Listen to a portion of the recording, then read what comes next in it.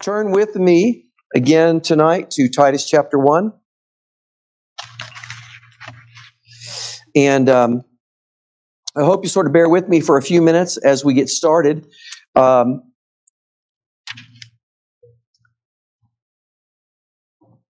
may seem just a bit repetitious just for a few minutes. And we're just going to pick up where we were a couple weeks ago.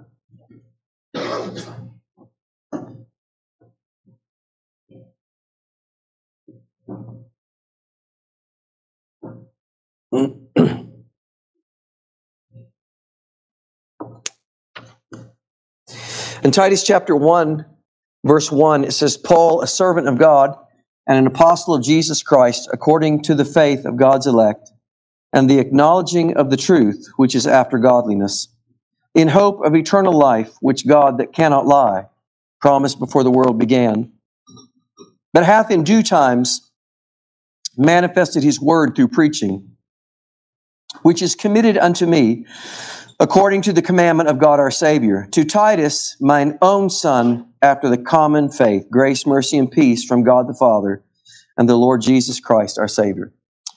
Father, thank you, Lord. We sure appreciate the beautiful weather. Lord, it feels like spring is here. And Lord, we just appreciate the ability to be here. Lord, we thank you for all that we've enjoyed in this day. We thank you for the songs that we have been able to sing this evening. And Lord, we pray now that you would guide us and help us. We pray that you would make it exceedingly helpful, Lord, in view of all that the devil is trying to do and all that will be happening in the days ahead of us. And Lord, especially to our young people, although, Lord, none of us are exempt. God, we pray that you bless the truth. We pray, Lord, it would be lodged steadfast in our heart. And God, we would have a loyalty to your truth, Lord, that would carry us all the way till you come. In Jesus' name, amen. You know, I don't have the verse in front of me, but there's a verse in the prophets where the Lord said to one of the prophets, he said, they are not valiant for the truth. And valiant is, it's a war term. It's a battle term. And God looked down at his people at that particular point in time, and he said, they're probably really zealous about some things. But he said, but they are not valiant for the truth. We were talking 2 weeks ago, and we were talking about imaginary Christianity. We were talking about how, it starts with a rejection of preaching, and of course, that's mentioned there. And we wound up talking about the law of God, and we talked about, the law of gravity. And, just the law of the speed limit law. We gave some illustrations of that.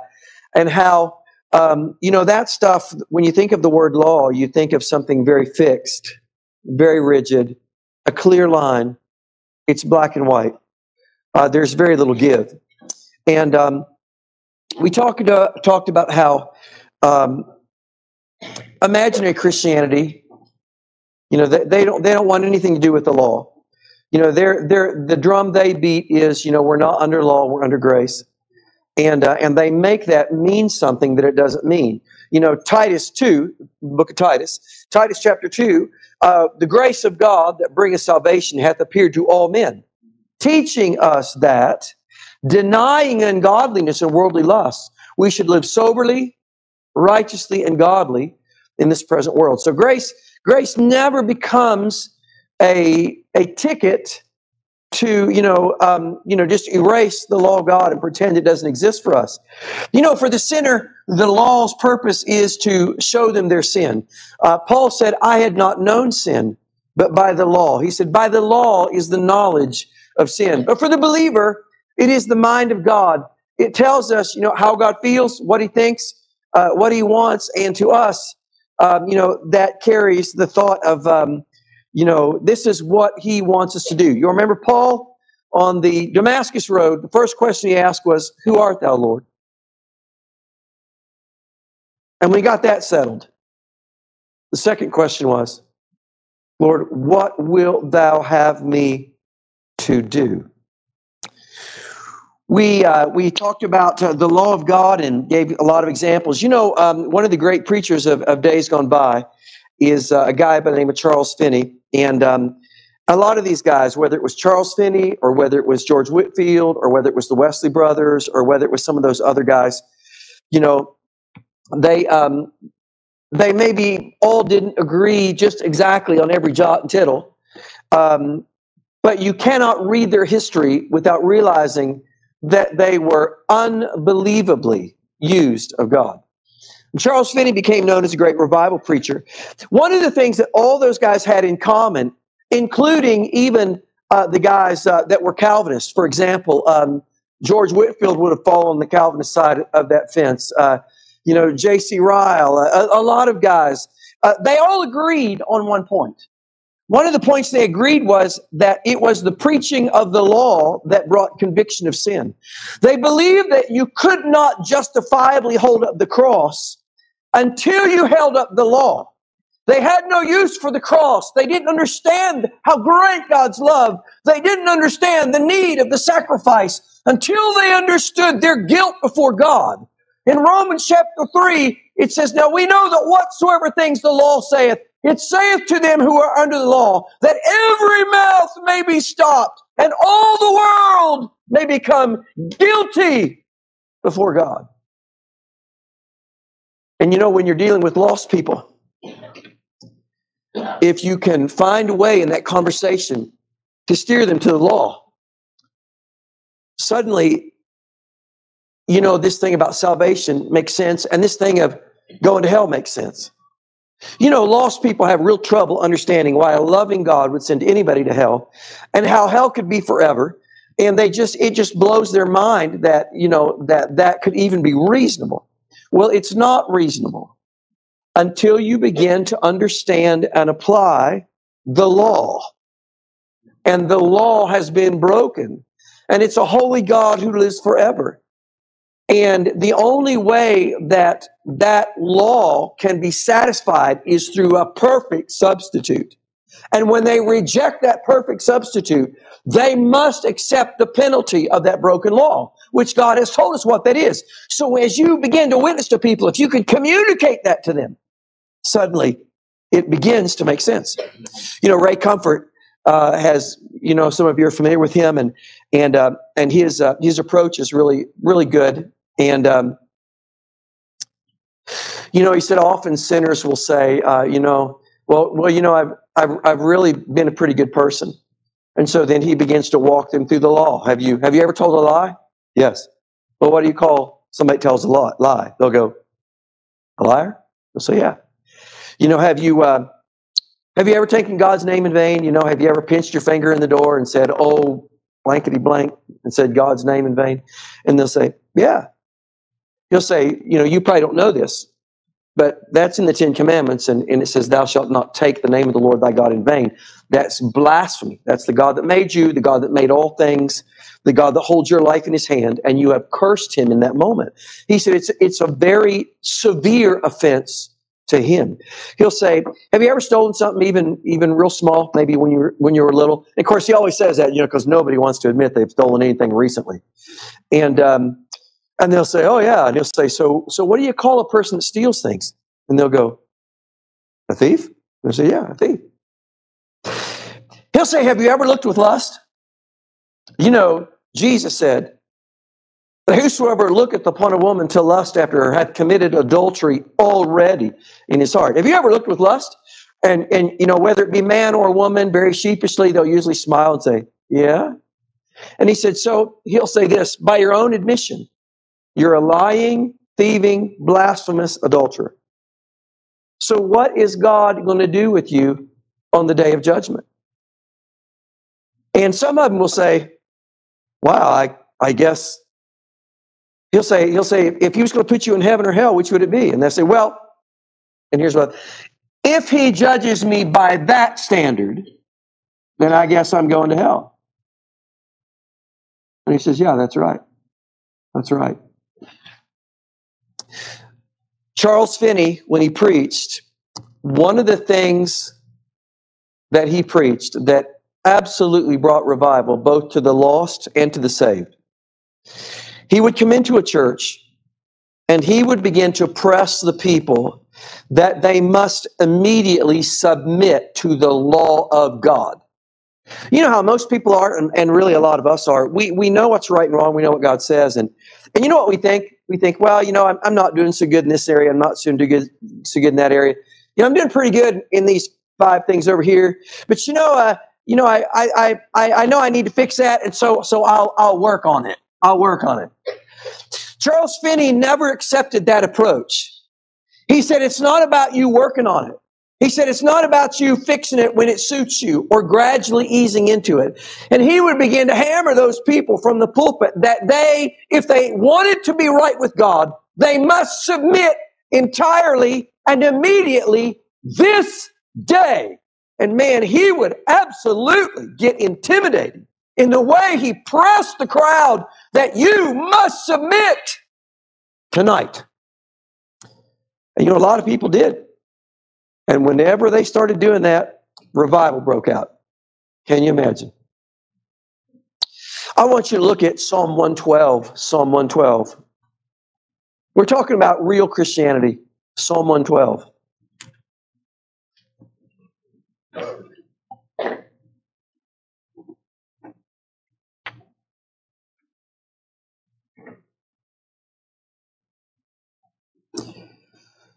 We have a Christianity that has arisen that somehow the law of the Lord and even the word law has become a dirty word for most of professing, even Bible-believing Christianity. I want you to look at Psalm 112, verse 1. Praise ye the Lord. Blessed is the man that feareth the Lord, that delighteth greatly in his commandments. There's a blessing. There's a blessing for the person that delights greatly. It's funny. He didn't just say that gives it a good shot.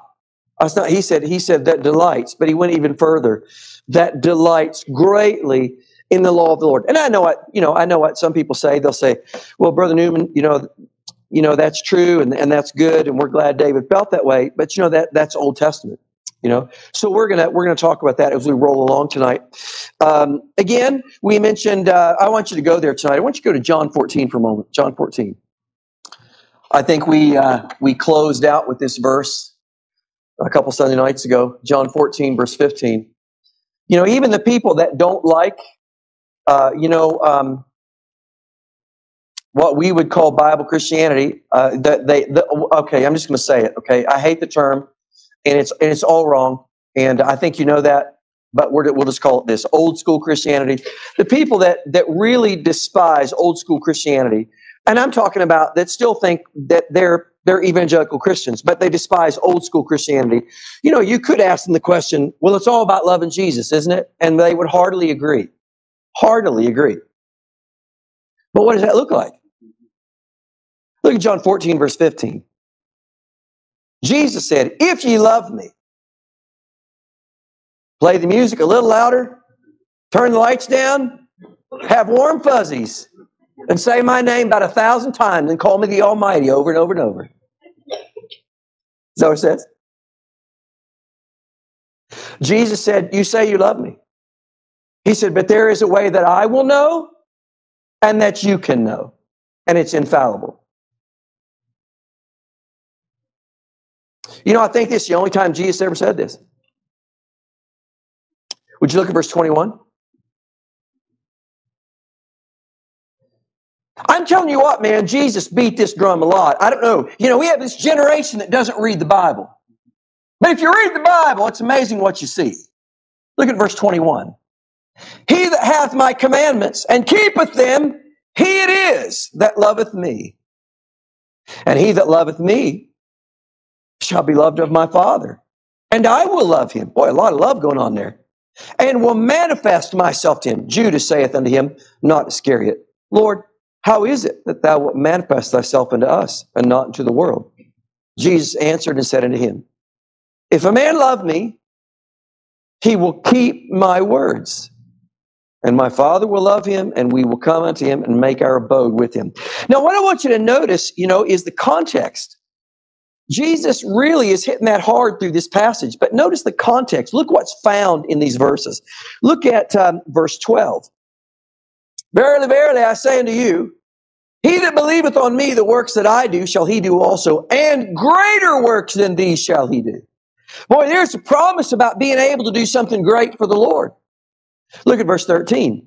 And whatsoever ye shall ask in my name, that will I do, that the Father may be glorified in the Son. If you shall ask anything in my name, I will do it. Now, boy, there's a big promise about answered prayer. Look at verse 16. And I will pray the Father, and he shall give you another comforter, that he may abide with you forever. There's a promise about his presence. Look at verse 17. Even the Spirit of truth, whom the world cannot receive. There's that ability to recognize truth. Verse 20. At that day, ye shall know that I am in my Father, and ye in me, and I in you. He says, I will give you a knowing, an ability to know some things. And in the midst of all that, several times, he says, if you love me, keep my commandments. It's almost like all these things are all tied together. Look with me, if you would, at the next chapter, John 15. John 15, verse 10. John 15, verse 10.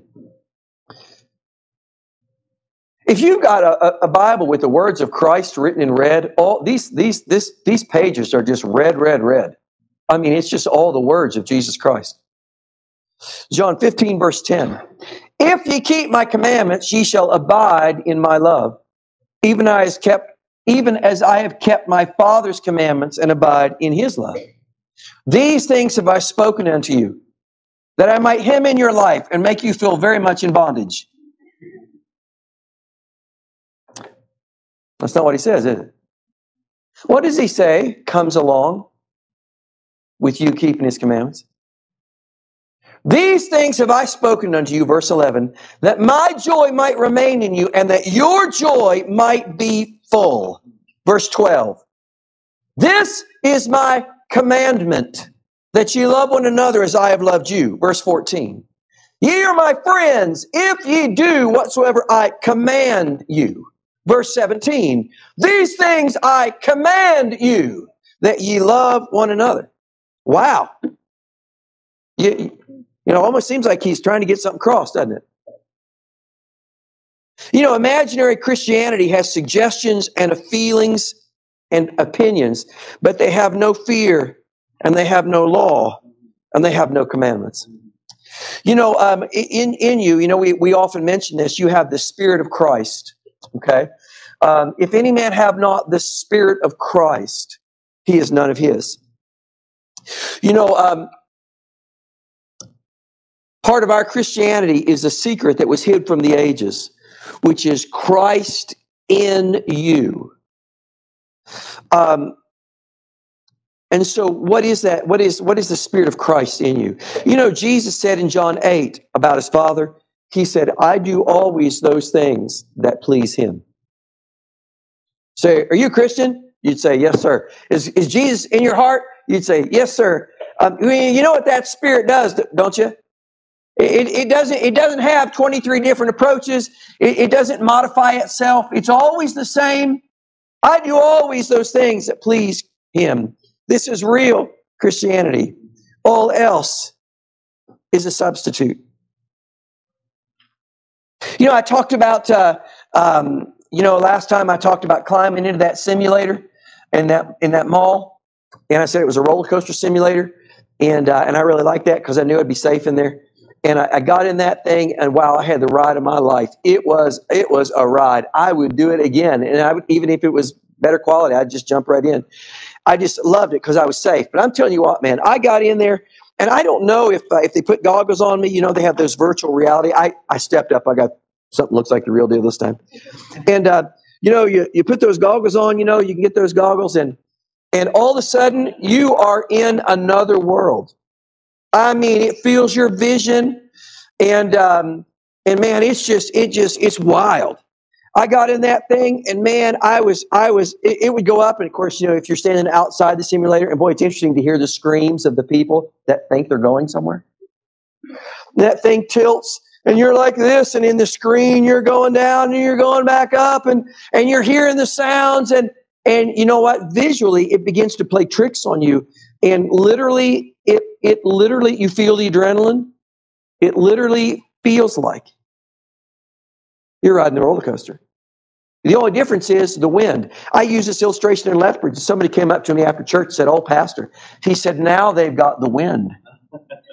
I said, "Oh, really?" He said, "Oh, yeah." He said, "You come diving down and they've got this thing that blows the air."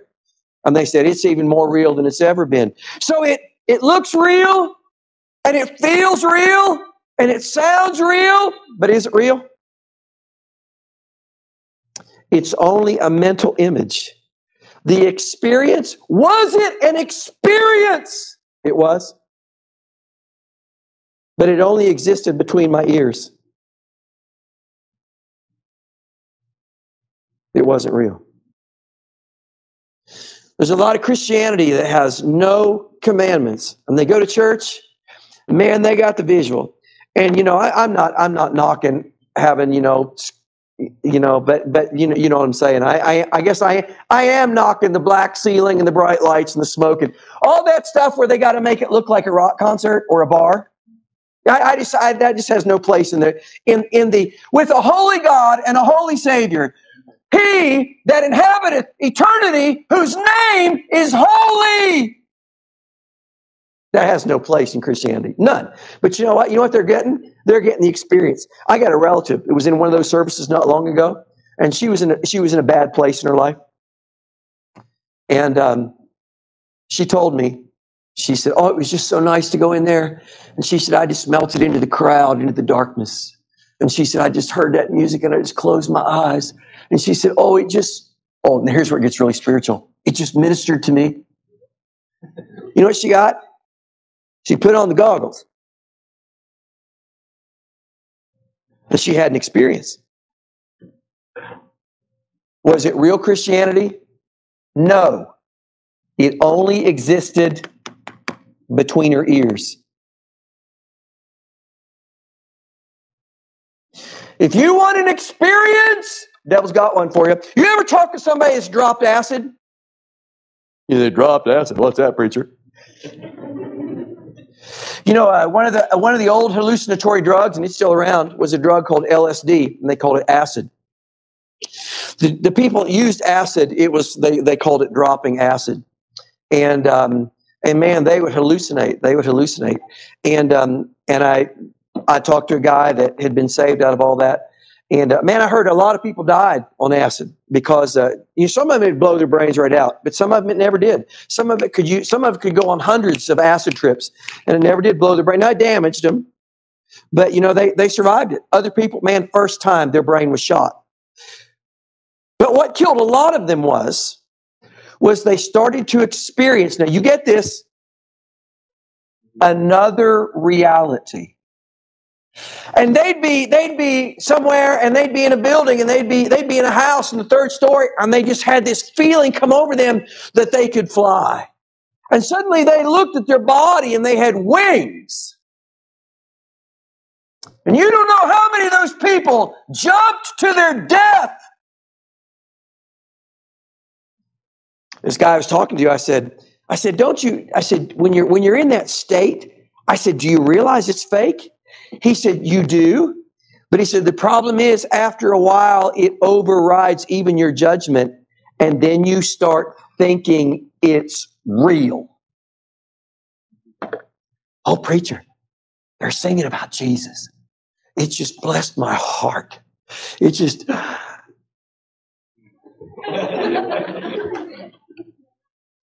You know what just happened? The devil just dropped you some acid. And he's going to take you far from God.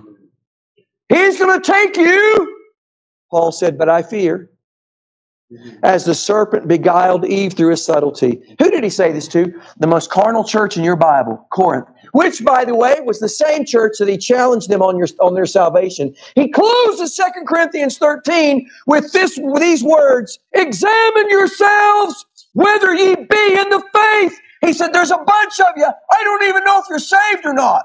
That's what Paul said. He said, but I fear, as the serpent beguiled Eve through his subtlety, so your mind should be corrupted from the simplicity that's in Christ. For if he that cometh bringeth another Jesus, or another spirit, whom ye have not received, he said, I fear that you will bear with him. No commandments, no law. Look at Titus with me for a moment. Titus.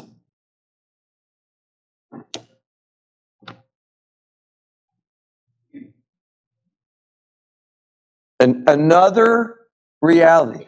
They say, oh man, preacher, I was just in that place, and then they get really, if they'll even discuss it with you. And normally when they have this discussion with somebody like me, after a few minutes, they figure out where I'm coming from. And I'm guys, you know me, I'm as kind and gracious. I don't get smart aleck. I don't call them an idiot. I don't do any of that stuff. I'll do it in the pulpit, but I don't do it in person. Really, I don't do it in person.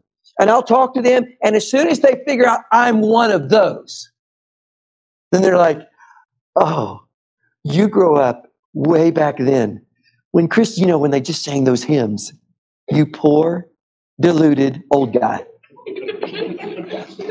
That's the attitude. That's the attitude. Do you know why they do that? Because they have embraced another reality. And it seems so real to them that they think I'm the fool. Look at Titus 2. Now, I want to ask you a question. Read these words real carefully with me. All right? Verse 12, that passage, verse 11, the grace of God. Verse 12 teaches us these things. Verse 13, looking for that blessed hope. And verse 15, he says, these things speak and exhort, now watch, and rebuke with all authority. Paul told Titus, he said, Titus, don't you let them back you down. He said, you stand with a rod in your back. You have the authority of Almighty God to tell them these things. Now, so keep that thought, rebuke with all authority. Keep that thought, and look at chapter 1, verse 10. We're going to start there. Let me say something. You guys know this. Titus was left to pastor in Crete. Okay? And Titus is going to start a church there. And not only is he going to start a church in Crete, he's going to actually start many churches in Crete. Okay? He's going to ordain elders in every city in Crete. But you know what? He's working with a really rough bunch of characters. Okay? Okay, now brace your socks and do not get mad at me for what I'm about to say, because it's Bible truth. You're going to see it right here. Different people groups have different characteristics by nature. Okay? Some people groups are very athletic. Some are not. Some are very spiritual. Some are very fleshy. And that is the way it is. That's reality. And so the Holy Ghost says through Paul, the Holy Ghost describes the people on Crete, and it is not nice what he says. Look at verse 10. Titus 1, verse 10. For there are many unruly and vain talkers and deceivers, especially they of the circumcision, whose mouths must be stopped, who subvert whole houses, teaching things which they ought not for filthy lucre's sake. Now watch. One of themselves, even a prophet of their own, said, the Cretians, the people on your island, Titus, they are always liars, evil beasts, slow bellies. He says, you can't trust them any further than you can throw them. They're a bunch of lazy bums, and they'll lie to your face every time you talk to them. There you have it. The Holy Ghost isn't afraid to tell the truth. That's only us that are afraid to tell the truth. Look at verse 13. The Holy Ghost said, this witness is true. Wherefore, rebuke them sharply. Now, boy, there's rebuking, but then there's sharp rebuke. Rebuke them sharply that they may be sound in the faith. So I got a question for you. Okay, ready? So how do you do this? How do you speak and reprove and exhort with all authority? How do you rebuke them sharply if these things are only suggestions? How do you do that if it's open to everybody's personal spin on it?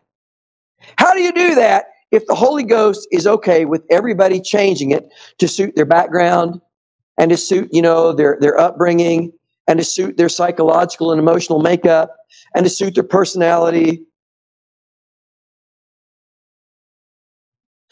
I have just found it unbelievably interesting as I've read through the Gospels time and time and time again, and I've watched the Lord Jesus deal with the crowds and the individuals that came to him, and he never addresses these things.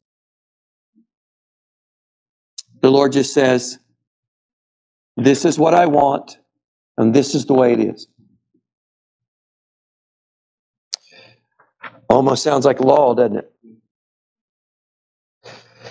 I may have mentioned this last time around, but there's an old preacher. Liz is not in the room. Liz and Ben at Crown College, and the guy that started that place, a guy named Ralph Sexton. Ralph Sexton was a great preacher. He just died literally just a few months ago. And I listened to a message by Ralph's Clarence Sexton. Yeah, sorry about that. I got the wrong name written in my notes. I guess that happens when you get old. You write the wrong name down. Clarence Sexton. And Clarence, in this message, he was talking about the preachers of his youth. And he said, when I was a little boy, he said, I remember those preachers. And he said, they were men of conviction. He said, they had a rod of iron in their back. Black was black and white was white. And there were lines that you never crossed and you never compromised on. And he said, it wasn't even. He said, they would fight you tooth and nail. He said, then several years passed. And he said, another generation of preachers arose. And he said, they really weren't men of conviction. He said, they were men of beliefs. And, you know, it was much milder, and they sort of had latitude for a lot of things. And they had correct doctrine, but it really didn't affect the way they lived so much. And he said, they were men of beliefs. But he said, but I've noticed in the last few years, we don't have convictions or beliefs. We have a generation now that just has opinions. And they preach the Bible like it's to be judged by your opinion. And it's to be lived by your opinion. You know what that is? That's this.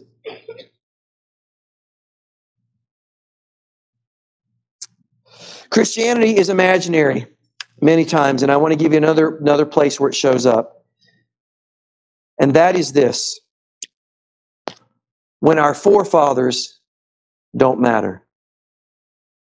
I want you to go to 1 Kings 8 with me. 1 Kings 8.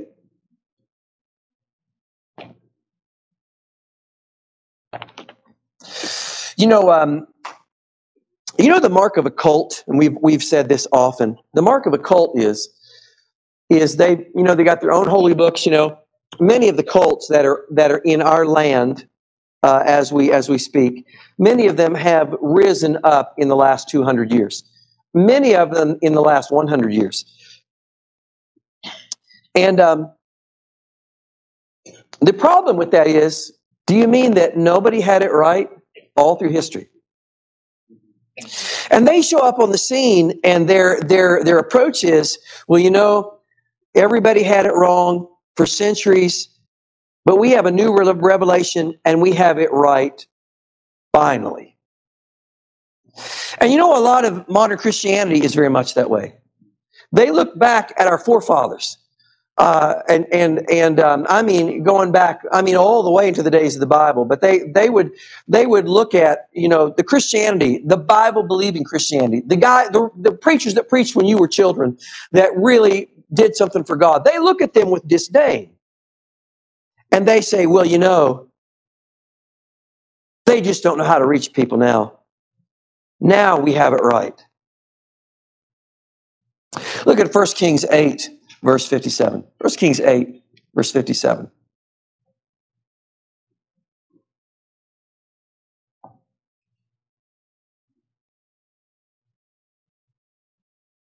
The Lord our God be with us, as he was with our fathers. Let him not leave us nor forsake us, that he may incline our hearts unto him, to walk in all his ways, and to keep his commandments and his statutes and his judgments, which he commanded our fathers. Go to Psalm 44. Psalm 44.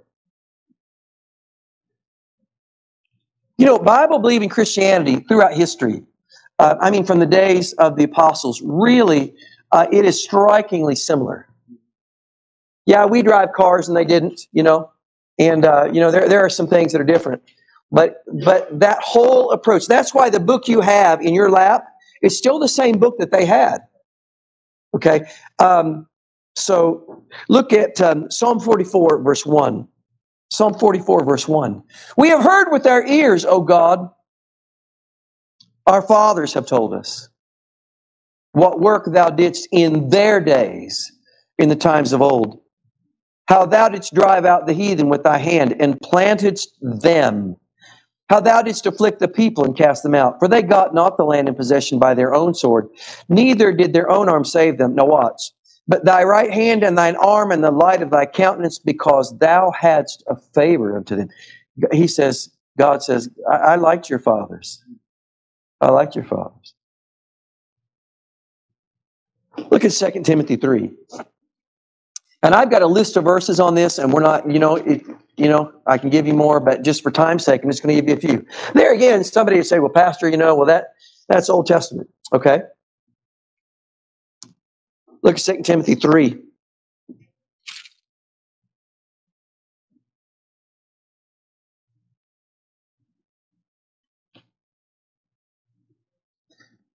Paul says to Timothy in 2 Timothy 3, verse 14, but continue thou in the things which thou hast learned and hast been assured of. Continue thou in those things, knowing of whom thou hast learned them. Go to 2 Peter, Hebrews, James, 1st, 2 Peter. Pastor, we just, Brother Newman, we just have a new approach to this thing. Okay. Would our fathers have been happy with it? Would our grandfathers have been happy? Would they embrace this? I know some guys that got saved out of all that stuff long ago. I got some friends that were dance band drummers, and they were bar room guys, and they were fighters, and they got saved out of the club scene and all that stuff. And they look at this and they're going, "What is this? This is what we left behind." I got a question. Oh, so you got a new way? Would the old timers be okay with it? If the answer is no, this is what you got. This is what you got. Look at 2 Peter 1, verse 21. For the prophecy came not in old time by the will of man. It wasn't just a bunch of old fogies that decided to write something. But holy men of God spake as they were moved by the Holy Ghost. Look at Isaiah 58 for just a moment. Isaiah 58.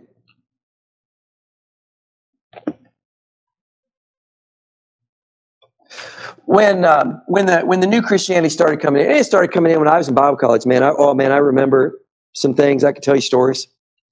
And, this isn't something that just happened in the last 10 years. It's been going on a while. It just started coming in. There were some Christian musicians that were giving birth to it. And, I remember the late 70s, early 80s, and man, things were happening and things were changing and the music was changing. Oh yeah. Way back then. We actually had cars back then, kids. We had cars back. We had phones, but they had cords on them.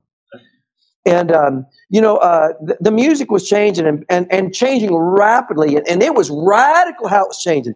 Now the music in a lot of the churches is more like, it's sort of new agey. It's a lot of like love songs sounding stuff, but back in the early 80s, they had the whole spectrum. They had, if you wanted it to sound like, man, I could drop names, and all you young people, you wouldn't know any of the names.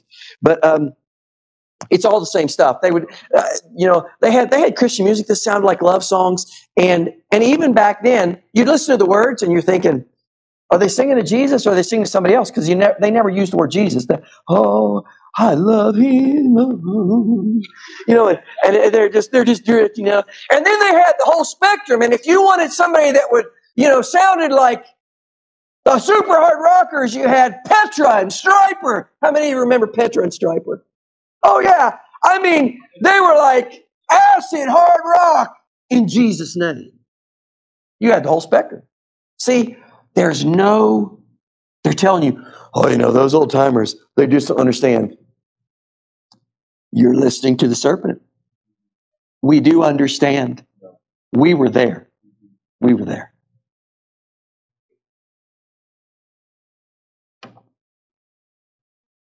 Look at Isaiah 58. Isaiah 58.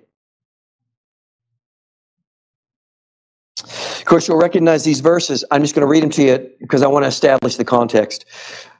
Isaiah 58:1, cry aloud, spare not, lift up thy voice like a trumpet, and show my people their transgression, and the house of Jacob their sins. Now watch, verse 2. Yet, he says, Isaiah, I want you to lift up your voice.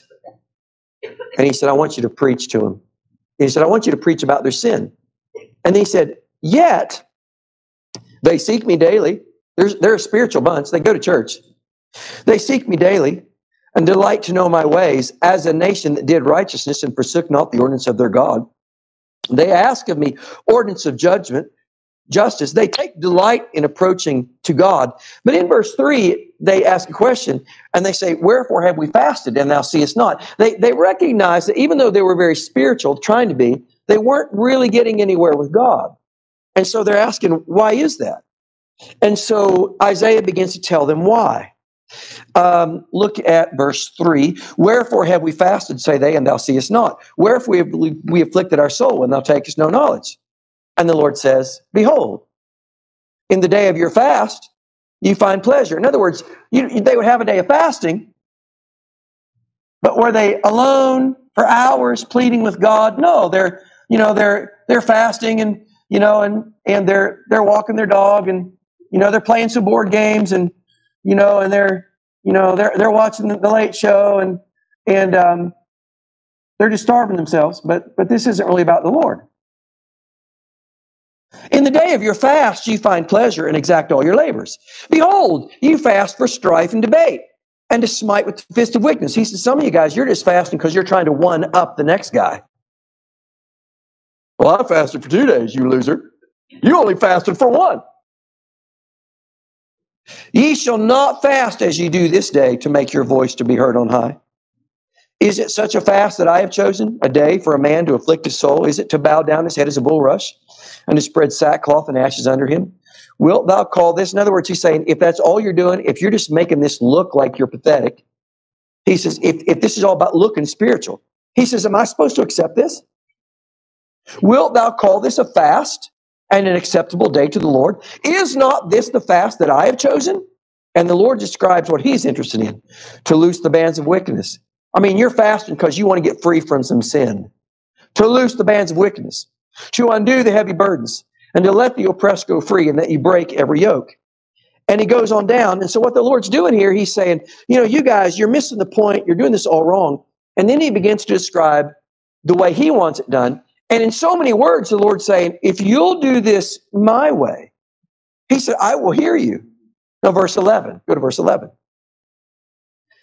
And here's one of the things the Lord will do. Now watch.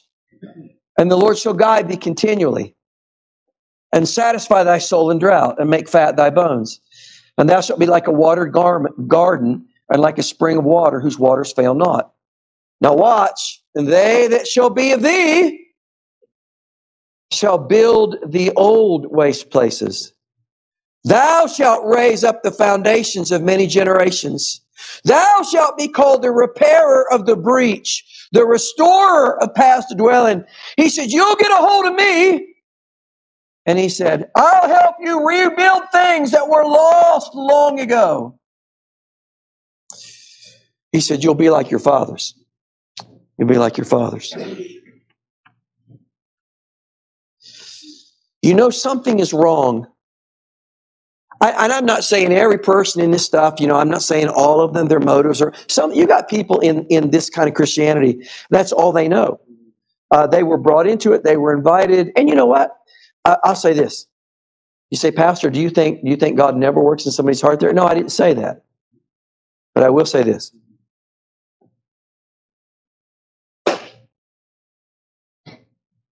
The God of this book will sooner or later lead them out of that. Because God is not there. He does not own that kind of Christianity. So he may deal with them. He may save them. He may help them. But if they're following him, I was watching, through the years, I've watched some of the evangelical leaders, and you know, their music is usually pretty raunchy. And I've watched a few of them, and that's always a dilemma for some people. And they'll say, "Oh, but you know, they're such a good guy, but their music's so bad. And how do you reconcile that?" And you know what? I don't have to reconcile that. I just know what the Bible says. But I do know this. I watch some of them. And you know what God always does? He does the same thing for them He does for you. Are you wrong in some area? God begins to deal with you. He's trying to make you into the image of His Son. He's trying to continue the work that He's begun. He's trying to make you holier. And so He begins to move you and pull and convict and move and move. And I've watched some of these guys. There's a few of them. And they have slowly but surely moved in the right direction. You know what's happening?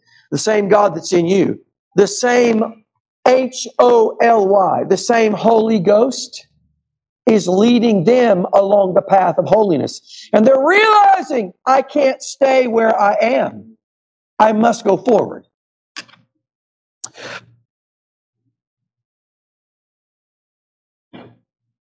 Real quick, I want to give you two more things. Look at Job 31. Job 31. The Christianity that the devil is trying to bring in, and it's the Christianity that rejects preaching more and more. It rejects the law of God. It rejects our forefathers. I mean, they make no bones about, if the old fogies don't like it, we got to run them out of here. Like, they'll make no bones about that. They're holding up the show. We've got to get them out of here. Okay, so that they reject the religion, the Christianity of our forefathers. But not only that, all fear is dismissed and frowned upon. I want you to see that. Look at what the Lord has to say. Job 31. Job 31. Look what Job said. For destruction from God was a terror to me, and by reason of His highness I could not endure. Look at Psalm 119. Psalm 119. You know what Job was saying there? Job was saying, he said, I am really afraid that God will deal with me if I don't do right. He said, I'm really afraid God's going to do something to me. Do you believe that?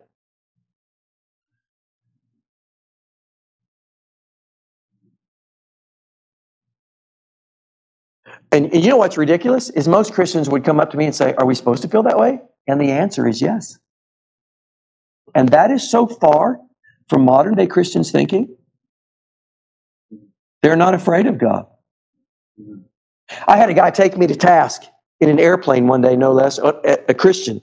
And we were in this little tiny plane, and I had preached in a remote area, and he was flying me back out. And I preached to the kids about the fear of God.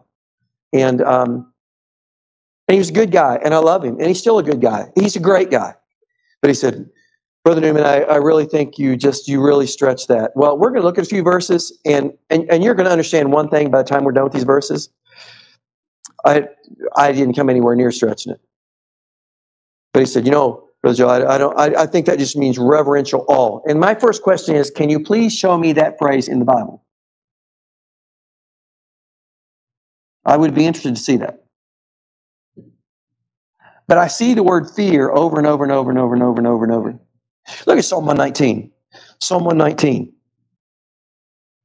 In fact, the Bible makes a distinction in Hebrews. It says, let us serve God with reverence and godly fear. God separates the two.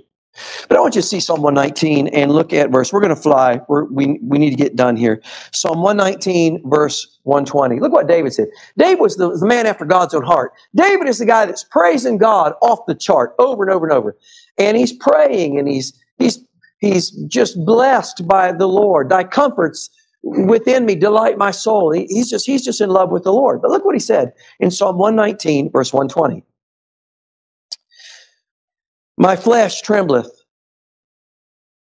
for fear of thee, and I am afraid. of thy righteous judgments. You think he missed it? You think? Go to Isaiah 66. And again, I have some verses that I'm not reading, so I'm just trying to give you a general idea tonight. Isaiah 66.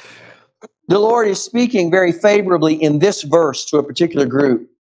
And here's how he describes them in Isaiah 66, verse 5.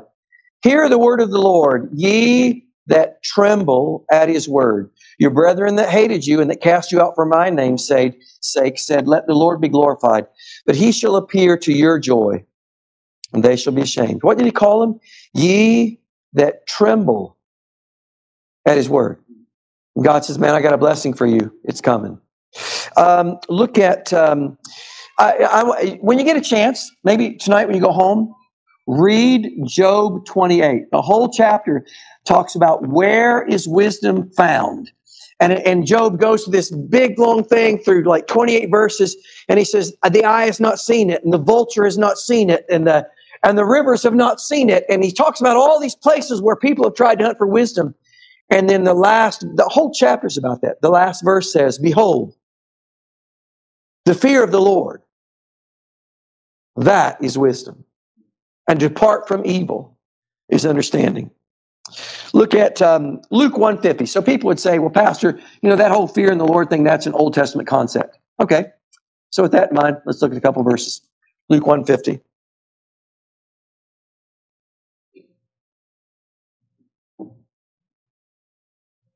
Luke 150. This is the prophecy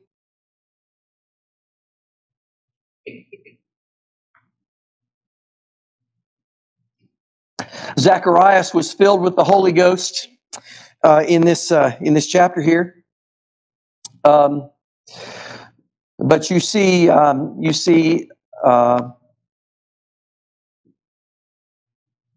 Elizabeth also is filled with the Holy Ghost, and she begins to speak in verse 41, 42.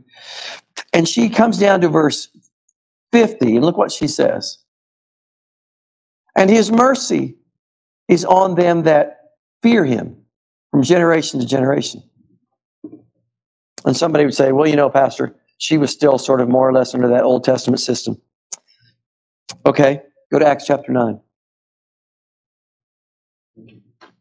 Man, it just really doesn't matter where you look. It's all over the place. Acts chapter 9. Acts chapter 9, verse 31. Then had the churches rest throughout all Judea and Galilee and Samaria, and were edified. And walking, how? In the fear of the Lord, and in the comfort of the Holy Ghost, were multiplied. There it is, the churches. Look at Acts chapter 19. Acts chapter 19.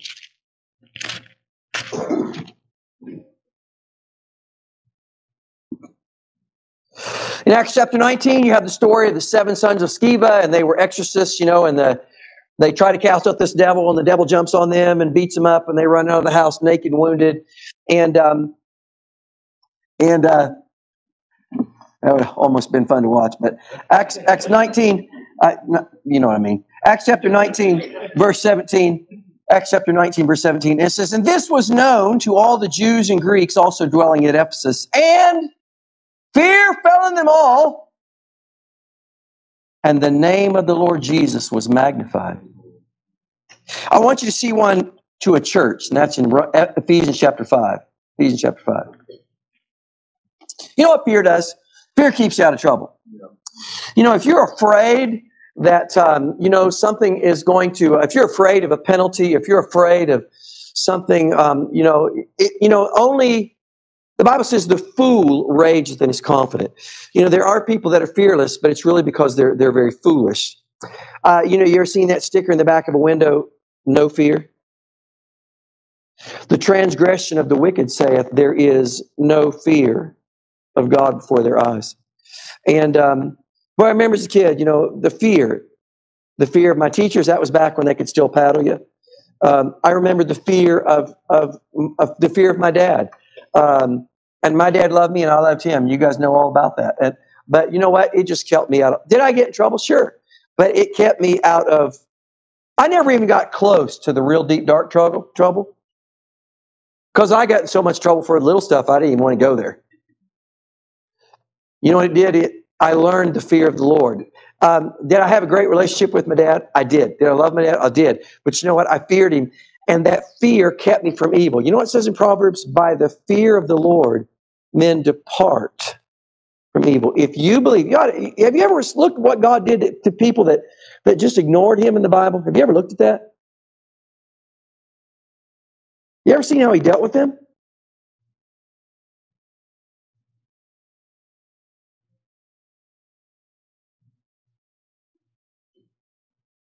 Look at Ephesians 5,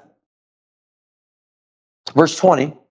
Giving thanks always for all things unto God and the Father in the name of our Lord Jesus Christ. And it doesn't end there. It says, submitting yourselves one to another in the fear of God. Man, we can look at some other verses. You know, you've got this thing in this, you know, in some sectors of Christianity where they really try to take away all these, what they perceive as negative elements. And you know, the Christianity is not Bible Christianity. It's not real when fear is dismissed and frowned upon. And I want to give you the last one tonight, and that is, you know that Christianity, something is crowded into people's Christianity when a negative experience becomes their measuring stick and it fills their vision forever and ever. You know, a lot of modern day Christianity is built on somebody's bad experience. And you can go onto websites, you know, you got all these people, you know, and I'm sure it's not just the independent fundamental Baptists. I'm just familiar with them. I know it's not. I've seen some reform groups. Man, they've got their haters, and every group has their haters, and you know, it's all about somebody had a bad experience. That experience might have been real. It might have been terrible. But you know what happens is it then fills their vision forever and ever. And their whole life becomes defined by that bad experience they had. I remember witnessing to a guy in a mall. Came up to him. He was looked like he was about 20. And I sat down beside him and tried to witness to him. And he looked at me and he said, with, you know, sort of hatred in his eyes, he said, I was molested at a Christian camp. And he walked off. Would I minimize what happened to him? Absolutely not. But he's got to get past that. He's got to get past that. He can't. I met somebody, a sort of an old friend, if I can use that term, an acquaintance. We heard about him just recently. He goes to a church in the heart of the city, and he says, "I like to go to a church." He said they preach the gospel, but they're very progressive. And we know this dude. You know what that means? They preach the gospel, but they welcome the folks and the practices of Sodom and Gomorrah. He said, well, Pastor, that's terrible. It is terrible. So you're not going to go quite that far, are you? So where are you going to draw your line? Are you going to draw this line? Or are you going to draw this line? Which line are you going to draw? You know, when a negative, you listen to me, and it's crept into even our kind of churches. You have this thing where Christianity must deal with everybody's negative experience. So all of a sudden, Christianity becomes psychotherapy. But again, when you begin to examine it, it's really strange. They have the divorcees Sunday school class. They have they have this group for these people that were mistreated. But they have their, oh, listen, I'm not knocking this. Please hear me out. But they'll have their addictions group. But you know why they have that? I know a lot of them, their heart's in the right place. Okay, I understand that. But do you know What's wrong with that is because they're only dealing with fashionable problems. You say, what do you mean, Pastor? Oh, you'll notice they don't have a ministry for child molesters. Nobody gets up and says, and tonight, the wife beaters class will be in room 2B. And the suicide group meets in the basement. You'll notice they only address things that are fashionable. Pray tell, can you ever find our Lord doing any of that? Can you find Paul and Peter and any of them doing that? No! Because this was enough. This was enough. When this isn't enough, you're drifting into here. Don't ever forget that. This will always be enough. It always has been. It always will be. It meets every need. It answers every problem. It changes every life. This is enough. Let's pray.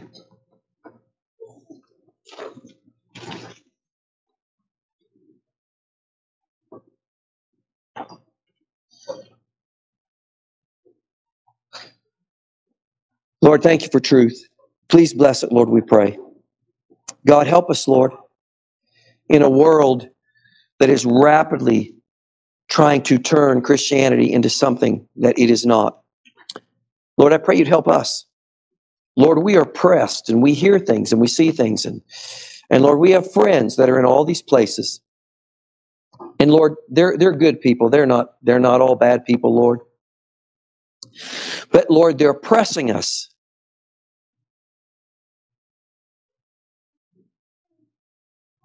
And Lord, they're trying to suggest to us that we no longer have the right kind of Christianity. Lord, in Jesus' name, would you help us, Lord, that we would be the same kind of Christians, Lord, that you used to turn a pagan world upside down. Lord, may we be the kind of Christians that you had in mind. And may our church always be that. And God, we ask for your blessing. We pray you'd multiply us. And we pray, Lord, it would be alive with thy presence.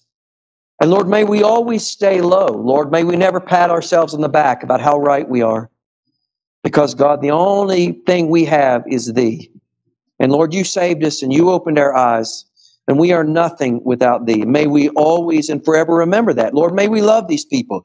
May we not count them as enemies, but may we admonish them as brothers. But Lord, help us and help our children. And God, may we be able to see clearly. In Jesus' name. If God has spoke to you tonight, why don't you talk to him?